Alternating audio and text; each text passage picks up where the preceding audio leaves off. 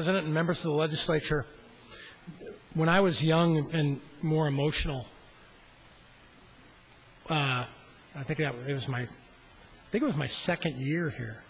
When I was younger and more emotional, Senator Chambers was railing on something. It was near the end of the session. Everybody was tired, except him, of course. At least that's what he'll claim. I think he was tired. I saw the bags under his eyes. But he was railing on something, and Senator Chambers used to call him Quackenbush. Mark Quandall used to sit right where Senator Paul sat. And I said, Senator Quandall, where are those little yellow books? He goes, amendment sheets or whatever. I said, yeah, give me one. I didn't know what I was doing. I grabbed it, and I said, I'm going to throw up a motion to sine die. I think we had 6 days left or something. And this is not to pat myself on the back, but just to show you, to show you how quickly things can change when you have half a full chamber and you toss a grenade in the middle of the room. Well, so I walk up there and I dropped it up. I dropped it off over on the side, and Patrick O'Donnell, the clerk, looks at it, and he walks over to somebody. I don't know who he walked over to. And then next thing you know, Kermit's running up there, Kermit Brashear. There's about 3 people up there, and their hands are flailing around and everything else. And I'm just sitting there going, uh-oh, maybe I shouldn't have done that. And then Kermit catches me over on the side, and he goes, do you know what you're doing? And I said, yeah, I know what I'm doing. He goes, do you realize what this does? And I said, that's how he talked, isn't it, kind of? Do you realize, he's real loud too, do you realize what this does? I said, Kermit, I know exactly what it does. I want it in there, and I want to vote on it. He goes, you want to vote on this? And I said, yes, I do. Actually, he wasn't the speaker at the time. Senator Brahm was.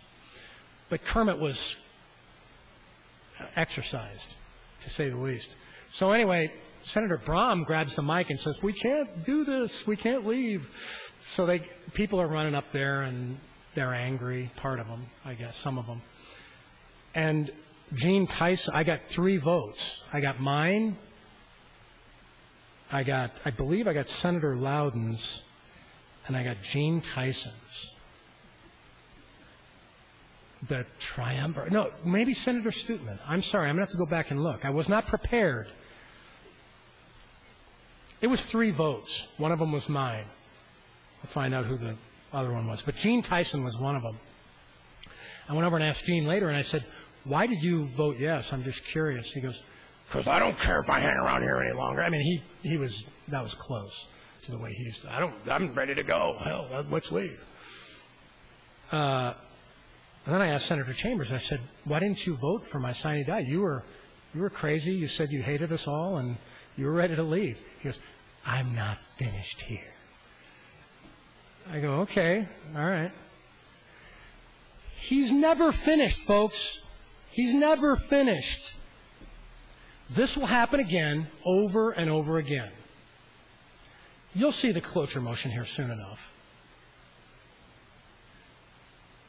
Just vote your conscience, not like the sine die motion. Vote the way you know you need to vote for your communities. Vote the way you know you need to vote for your city managers who are scratching their heads and don't have the inside knowledge and the ability, because of the positions that they're in scattered around the state, to grab hold of this issue. Do it for the right reasons. I think there's plenty of them. He's never finished. I'm getting to the point where I don't think I am either. Thank you, Mr. President.